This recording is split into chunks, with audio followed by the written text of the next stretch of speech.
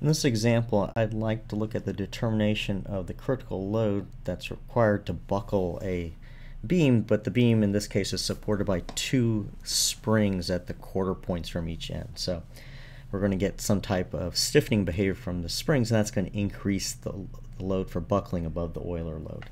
And what we're going to do is we're going to use a trigonometric series solution together with sort of a Ritz type approximation. So to be able to do this, we'll start by writing down the potential energy for the beam, which includes two storage terms. There's the bending energy, which is 1/2 EI V double prime squared, so the curvature squared, plus the energy from the two springs. So that'll be 1/2 K, the deflection at the first quarter point squared, plus 1/2 K, the deflection at the second quarter point squared, plus the potential of the load, which is minus P integral 0 to L 1/2 the first derivative of the deflection squared dx. And as an approximation, what we'll go ahead and do is we'll write out the deflection in terms of a series. So let's say I equals 1 to capital N of a set of unknown coefficients times a set of sine terms. So sine I pi x over L. So the sines are designed to satisfy the boundary conditions at the two ends of the beam that we have here.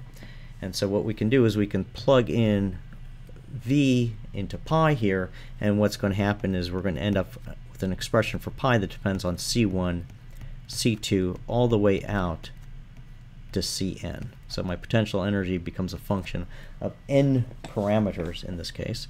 So integral 0 to L 1/2 EI, and now we have to plug in two derivatives of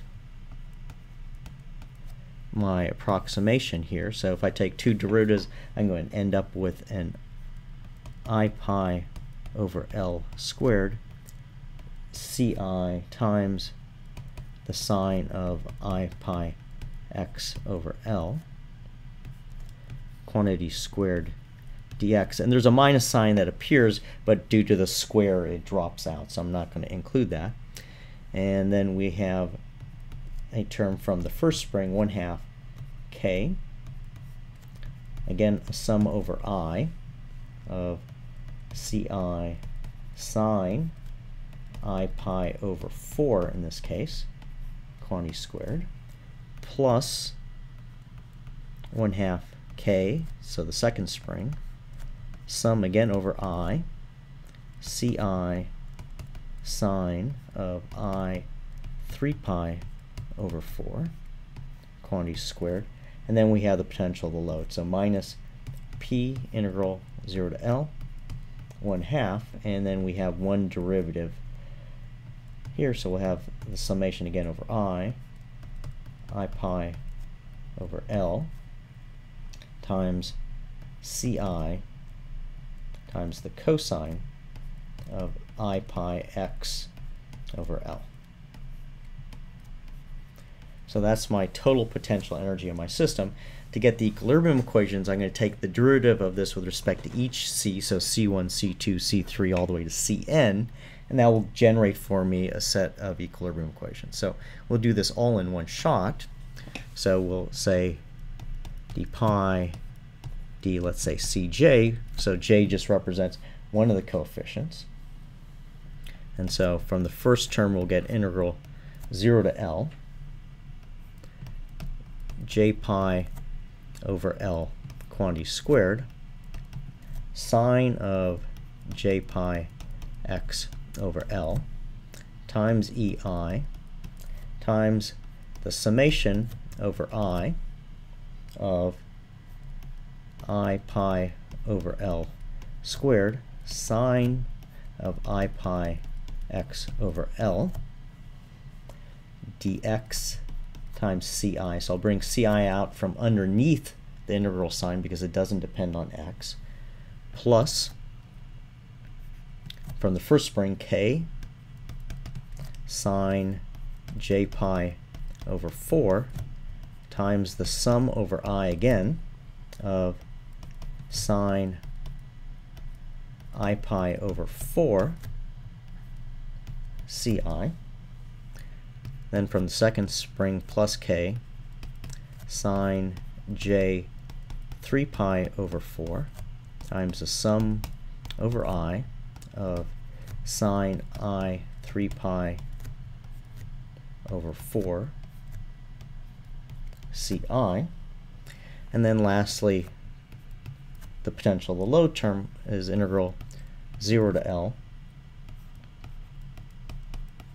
j pi over L times the cosine of j pi x over L times the sum over I of I pi over L cosine of I pi x over L dx times Ci.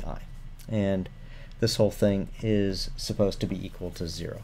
So notice that I have integrals here where I have orthogonal functions multiplying each other. So the two integral terms are actually going to produce diagonal matrices, and these two terms here are going to produce matrices that are full. So we can go ahead and kind of clean things up by dividing through by EI over L cubed, and that'll kind of make things a little bit easier. If we do that, what's going to happen is the first term is going to produce a diagonal matrix whose entries are I to the 4th power. The two terms in the middle are going to give me terms that look as follows: 2k over pi to the 4th divided by EI over L cubed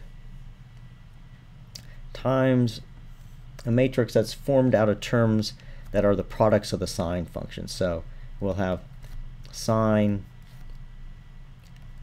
I pi over 4 times the sine of j pi over 4 plus the sine of I 3 pi over 4 times the sine of j 3 pi over 4. So that's going to be a full matrix. And then the last term is going to give me a diagonal term, which looks as follows. It's going to be p over pi squared EI over L squared, and a diagonal matrix whose entries are simply I squared. All of this is going to multiply into the vectors C1, C2, all the way down to Cn is equal to a vector of all zeros. So again, we're looking at an eigenvalue problem here that will then determine this eigenvalue here. Okay, so let's go ahead and do something specific. Let's assume the ratio of k to EI over L cubed has a particular value, and then we'll just sort of, I'll sketch out what the solution looks like. So we'll say k over EI over L cubed is equal to 2000, and we can go ahead and then try and solve that eigenvalue problem for different values of terms. So let's just go ahead and make a table here. So we'll have n, and we'll put p critical here. So p critical is the minimum eigenvalue of that problem. So if I do one term, I'll find that p critical is equal to 42, and so this is the scaled p critical. So this is p over EI over L squared times pi squared. So it's essentially the scaled value off the Euler load. If I put two terms in, I'll find out that I'm looking at 8.05. If I put four terms in, I'll find out that I'm at 8.05 again. If I put five terms in, actually, let's see, 1, 2, this should have been a 3 here.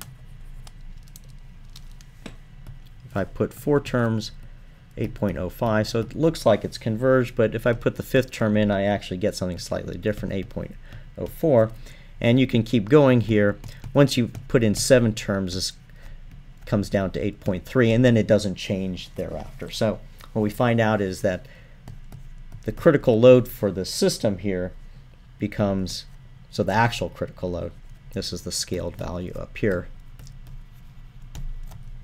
is going to be 8.3 times the Euler load, so pi squared EI over L squared. If you go ahead and look at the corresponding eigenvector, and we look, say, at the first few terms, what we find is that there's a dominant component that is the first sine wave. There's really no second component. The third component, is on the order of the first component. The fourth component doesn't exist. And then if we go to the fifth component, it's really pretty small. It's only 2% of the whole thing. So the approximate buckling shape of the system looks like 1 times the sine of pi x over L minus 0.81 times the sine of 3 pi x over L plus 0.02 times the sine of 5 pi x over L. So this is sort of the generic solution. So if I were to try and draw that, so let me put my structure in here. We'll put the springs in.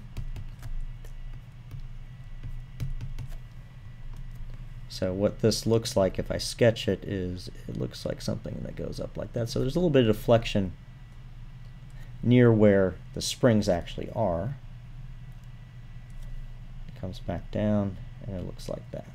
So that's the basic mode into which it buckles. So there's a small amount of deflection right here and right here where I have my spring supports, but not very much.